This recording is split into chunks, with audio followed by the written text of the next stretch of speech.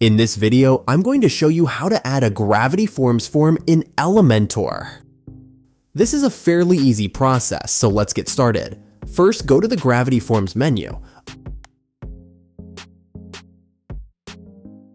Open the form and click the Embed button. Then, click the Copy Shortcode button.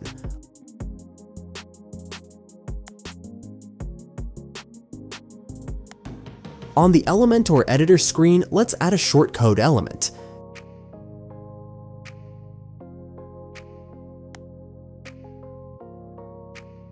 Paste the shortcode we just copied from Gravity Forms.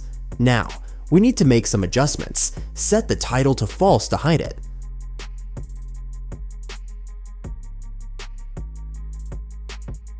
Finally, add another attribute or parameter called Ajax with the value true so that whenever the form is submitted, the page doesn't reload.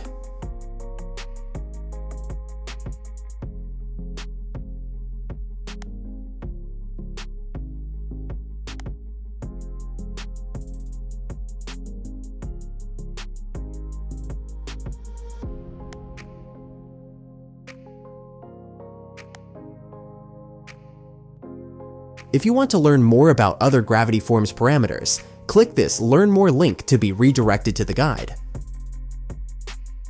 Now, let's test the form.